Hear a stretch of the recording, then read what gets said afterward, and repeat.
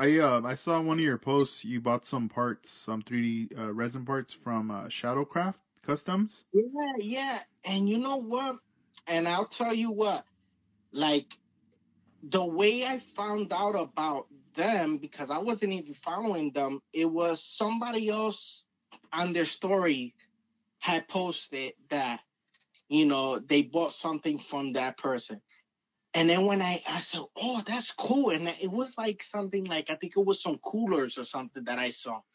And I said, man, I always wanted some coolers, just beverage coolers to put in. And it's cool to put something. I always like to put something in my models. If there's a trunk open, or if you can look inside the car through the sunroof, I always want to put something where you can see. And you always want to try something different than just another magazine, in the car. You Yeah. gotta try to do something different. Mm-hmm. So when I saw that, I went, and that's the beautiful thing about IG, when you tag somebody and you give them a shout out and then you put their tag, that people are gonna find them now. So then I went into his, and then he doesn't have a lot of things, but the couple of things he has are pretty cool. So I said, you know what? Let me do a little order of something.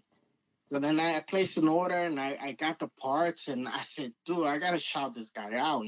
Yeah. And I shouted him out, and there goes a new guy that, and honestly, when I looked at his thing, he didn't have hardly a lot of followers. He didn't even have not even 100 followers, I think, when I saw. So I was like, wow. So, when I saw and the parts came back to me, quality, I was like, dude, gave him a shout out, Yeah. And, that's just it, man. I